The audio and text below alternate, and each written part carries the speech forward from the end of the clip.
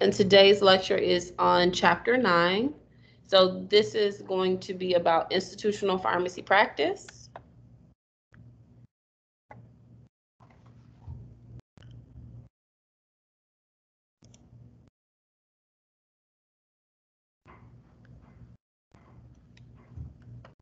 What, Miss Redding?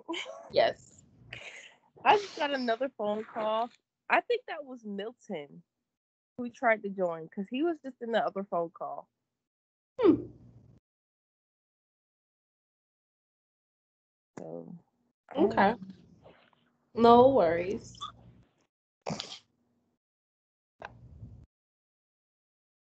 All right. Can everyone see my screen?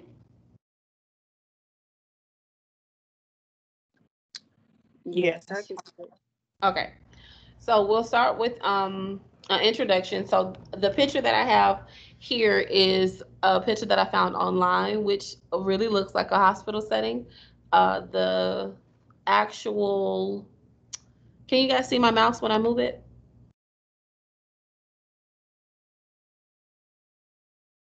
Yes. Okay. This section here is I want to say the pneumatic tube.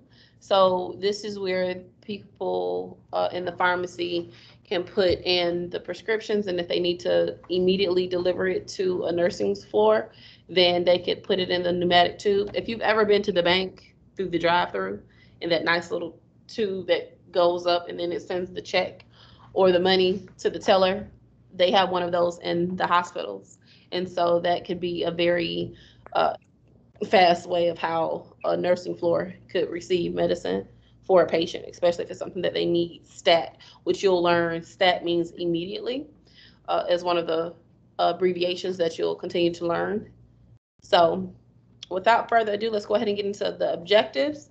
So, in this chapter, you will be learning about the hospital environment.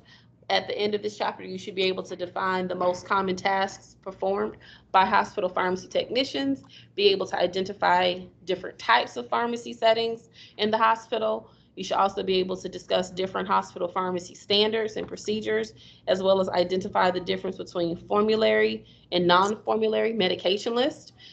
Formulary is something that's approved, and non-formulary is something that's not approved. So we'll get into that a little bit more. Also, you should be able to explain the importance of good relationship between the pharmacy and the nursing staff. In the hospital setting, everyone works together. So it's not just because you are in a closed pharmacy inside of the hospital that you only interact with pharmacy personnel. You'll also be interacting with the nursing staff, who knows, doctors, uh, and then based on your role in the hospital setting, there is even an opportunity for you to also have a better relationship with patients. And so we'll get into a little bit of that as we continue.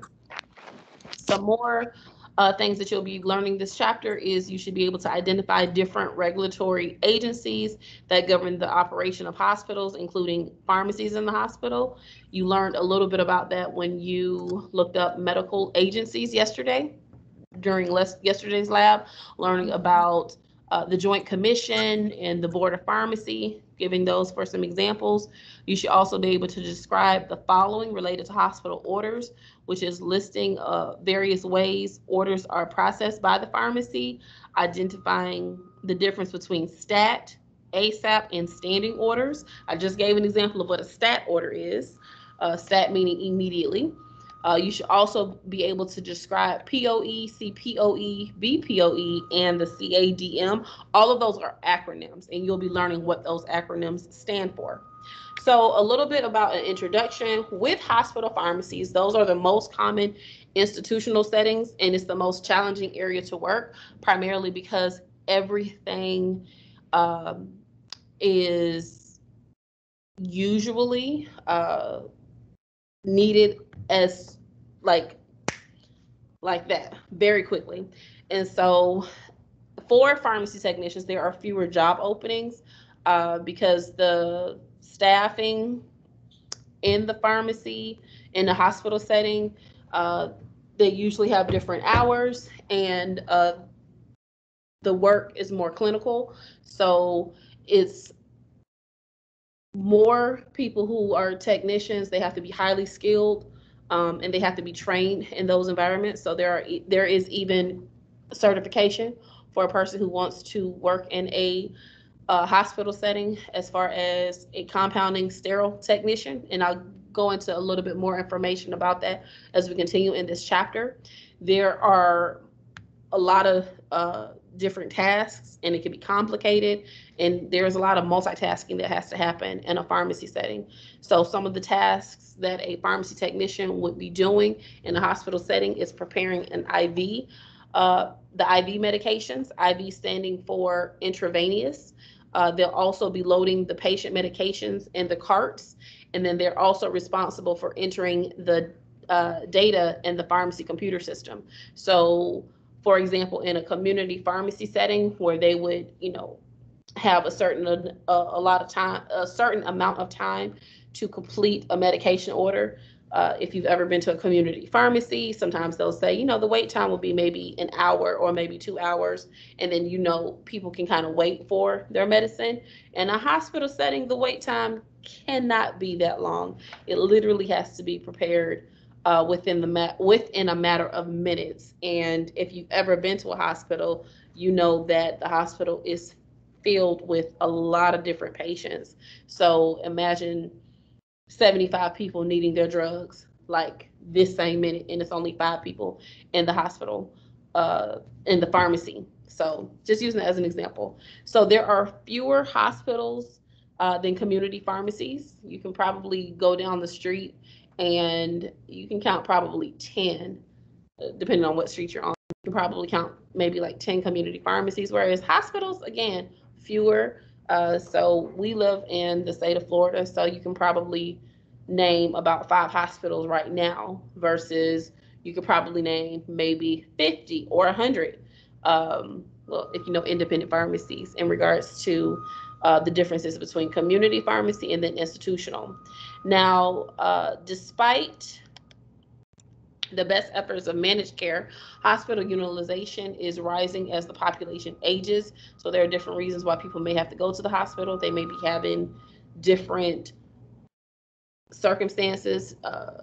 Maybe somebody has high blood pressure, diabetes, cholesterol. Some people may have emergencies. What if someone just fell off the bike and got injured and they have to go to the hospital? Based on the reason why they're at the hospital, they're going to need medication, and it's the pharmacy responsibility to make the IV bags that you see, and also dispense the medicine for all of the patients that's in the hospital. So this is just a mini introduction when it comes to the hospital setting. So now that I've given you an introduction, we'll next learn about the different types of hospitals. So the size of the hospital is different because it depends on the number of patient beds available. So a small hospital would have about 50 beds or less, and then a large hospital is known to have anywhere between 500 to 250 beds, or perhaps even more. Some other differences regarding the different types of hospitals is some of them have capabilities in diagnosing.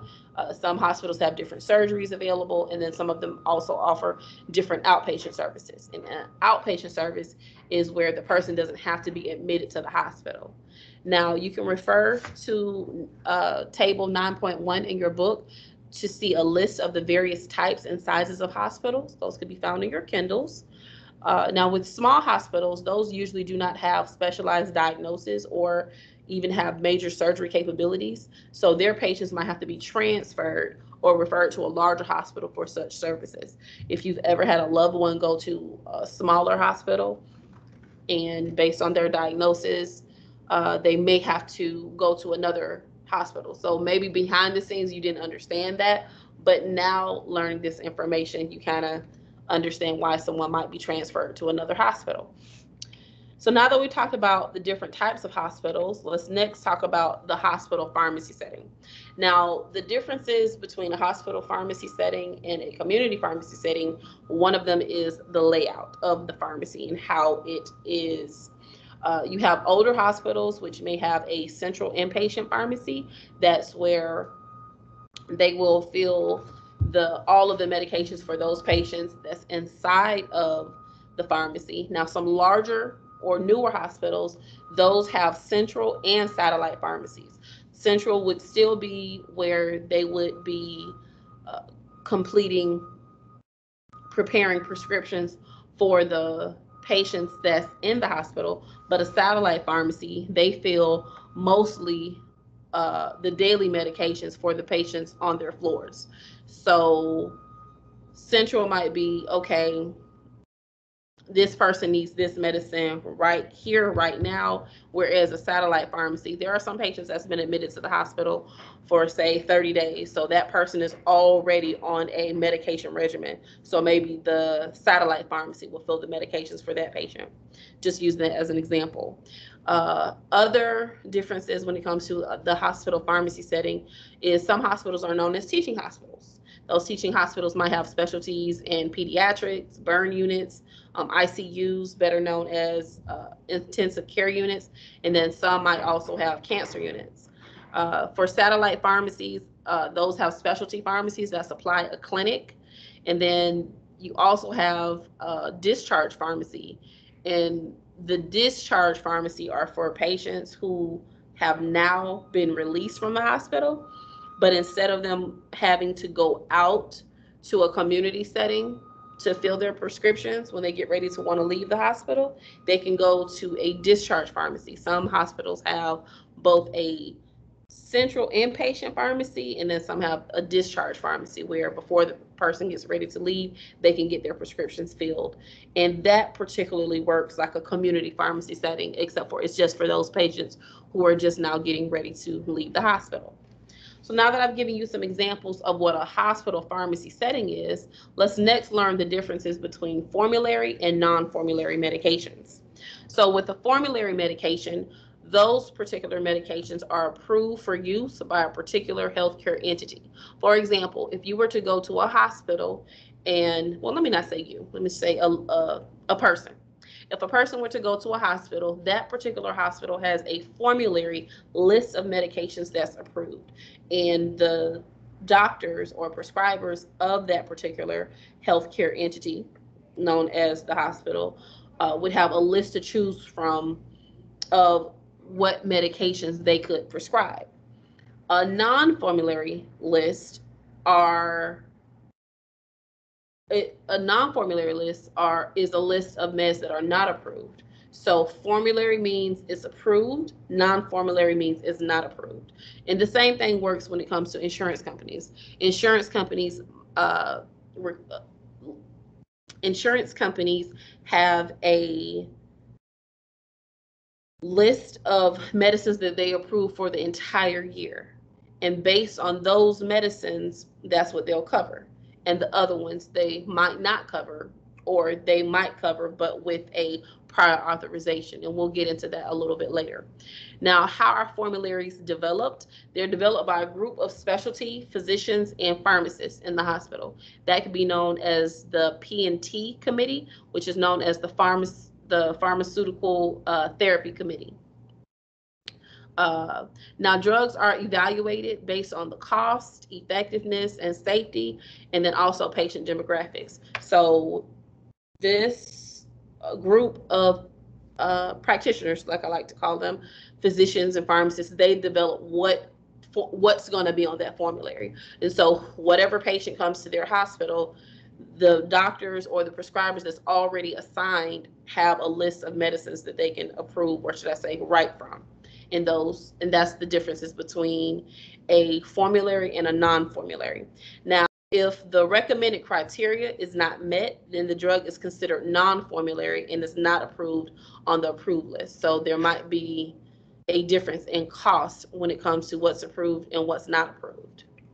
So now that we've gone over some examples of formulary and non-formulary medications, we're next going to learn about the relationship between pharmacy and the nursing staff.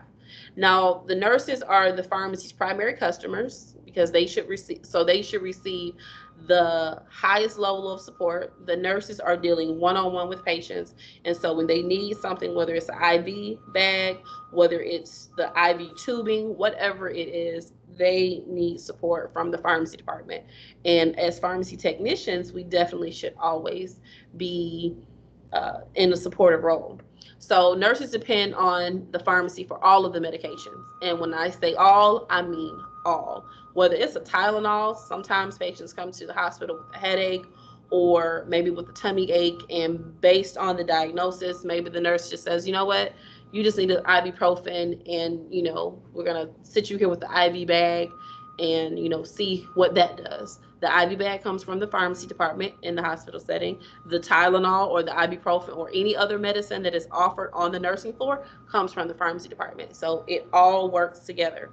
Now, nurses often make inquiries to the pharmacy, including patient medication status and drug interaction. Perhaps the patient is already taking a medication, and maybe the prescriber has now prescribed something new. And so they may want to call to make sure nothing's going to interact. They can call the pharmacy to talk about dosing ranges and pharmacy calculations. And they also have the most common question, which is, hey, where are the medications that I ordered? Because they needed it like yesterday. So these are things that you can communicate with the nursing staff, but you want to make sure that you're always using professional development when doing so. Now, the collaboration between both the pharmacy and the nursing staff is going to be helpful with preventing medication errors. Now, a medication error is something that is preventable. Medication errors can be preventable, and an example of a medication error could be a person typing a prescription for the wrong patient, or maybe there's a drug that sounds exactly the same of what the prescriber prescribed, but maybe the wrong drug was selected. Maybe the wrong time. Maybe the drug was given at the wrong time. These are examples of medication errors.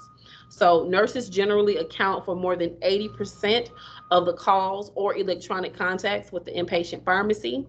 And any pharmacy technician, when asked where are the medications that are ordered, can answer simply by accessing the computer system and then seeing where the medication is based on the process. So when you get familiar with a data entry system, and we do have one available in our school, and that's actually the book that you were provided. Let me give the example.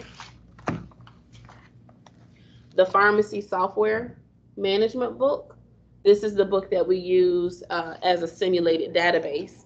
So there are download instructions in the first page.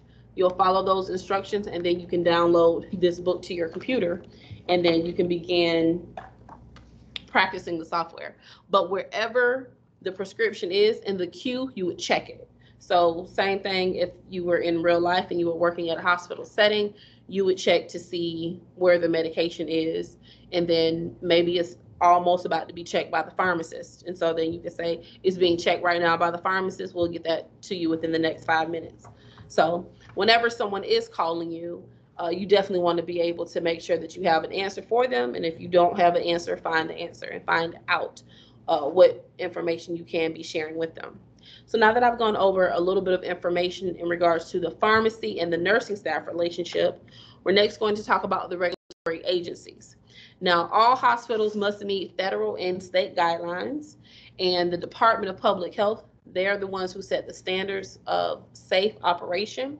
Now, the Board of Pharmacies, the State Board of Pharmacies, that's abbreviated as BOP, they are the ones who inspect the facilities and also ensure that the personnel are working within their guidelines. So there is a duty and a responsibility of what a pharmacy technician can do, and then there is a duty and a responsibility of what a pharmacist can do.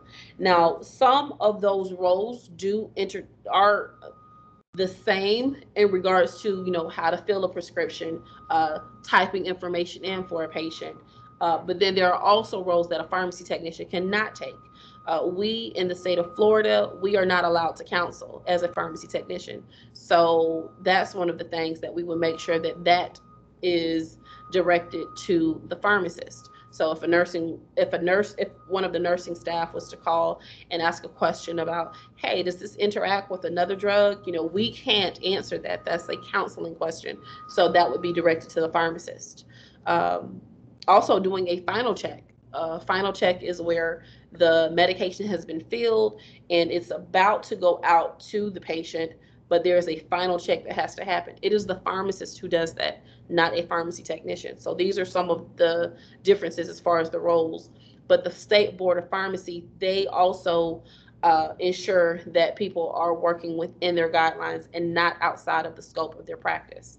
So the Board of Pharmacy may even impose fines on or even close pharmacies that are not in compliance with current laws. So that's why there is continuing education for pharmacists, and there is even continuing education for pharmacy technicians so that everyone will know their role and know what to do.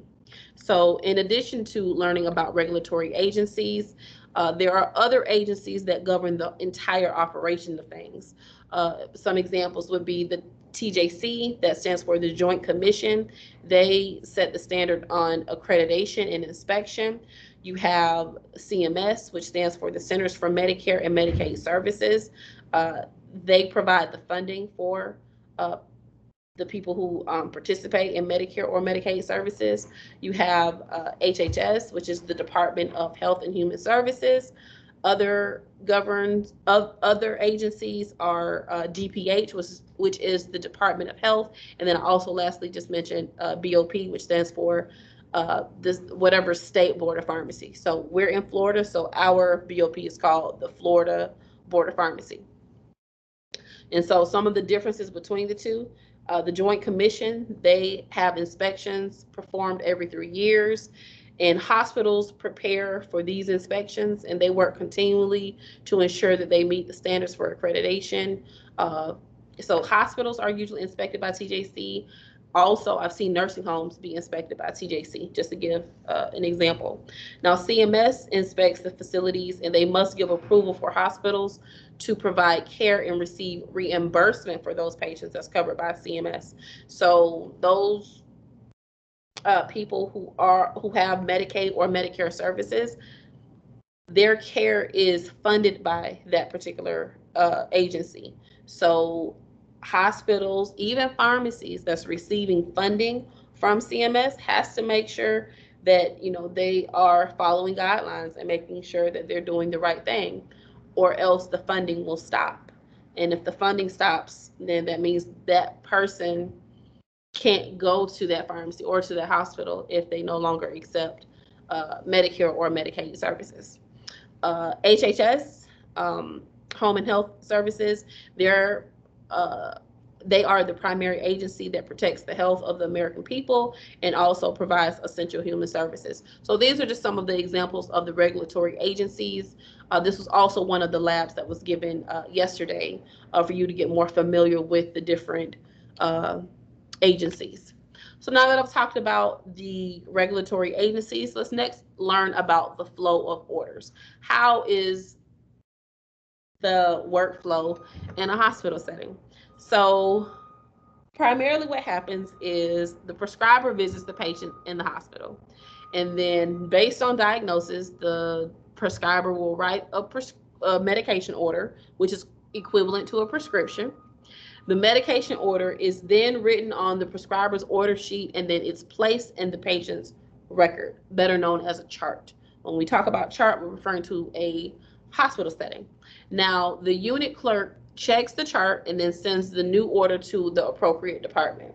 Now, orders can include dietary restrictions. Maybe the person's supposed to have water after a certain time, or maybe there's a test that needs to be ran.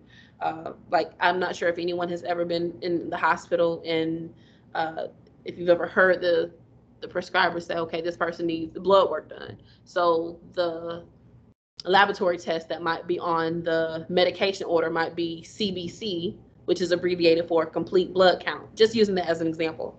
On that medication order, they can also write medications, and all of these, which a nurse periodically sends to the appropriate area to be filled. So no one's going to send the pharmacy lab, the lab test, hey, run these labs. That's not our department. And it's not going to really benefit the pharmacy to know the dietary, if there are dietary restrictions. Okay, this person shouldn't have water. We're not providing water to the patient. We provide the medicine. So just using that as an example when it comes to the proper department, which is filling whatever the order is from the prescriber. So continuing understanding about the flow of orders, there is an importance understanding what is considered patient information. So in the hospital setting, in the patient's profile, there's going to be the patient's full name, their date of birth, also their medical record. It's going to have their room number, their diagnosis, what's their weight, and it's also going to have their drug allergies. Now that's very important to pay attention to, because if their allergies are not on file and something is given to them, they might have an interaction. So we always want to make sure that the drug allergies are on file if they're allergic to anything. Now, the medical record number is the primary way patients are identified. So sometimes if someone's calling, they won't say the patient's name because that's HIPAA, HIPAA, that's the abbreviation. And so they might actually just reference the medical record number, which you would have to be in the person's system and have access to a system to access any of that information based on the number. So why you might wonder, why are room numbers not a reliable way to identify a patient? Well, a patient might move through 3 or 4 units in a single day. So I use myself as an example. When I was pregnant and went through labor and delivery, I went on 3 floors. I was on 3 different floors. I was on the first floor when I got entered into the hospital, and they were just checking me. And then they said, okay, we're going to go ahead and admit you. And then I moved to the labor and delivery floor, had my daughter, and then moved to the next floor where I was recovering. So just basing it on a room number is not going to be enough, because a person can move through and then be a real big problem if you send the wrong medicine to the wrong floor, into the wrong patient. So that's why that's not used as a primary way. Continuing, talking about flow of orders, the medicine would, the orders arrive, whatever is prescribed by the prescriber, the orders arrive in the pharmacy around the clock, 365 days. In the hospital, the pharmacy is always operating. The central pharmacy is always operating, because you never know when someone is going to need a medication.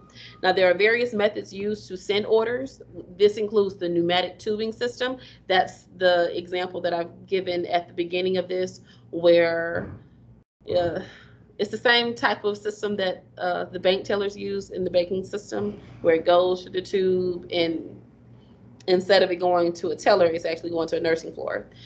You have the CPOE, that stands for computerized physician order entry. This is where the information is entered into the data. And then you have another way how the medication order can be sent through a fax machine, or even given to a staff member.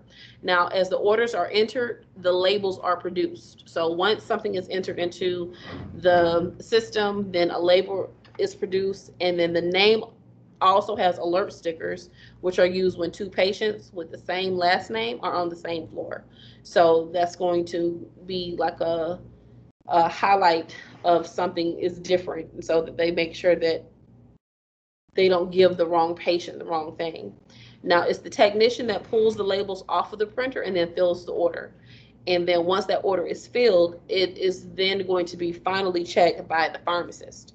Now, labels are placed in a small zipper baggie for delivery, and then it goes to the nursing floor.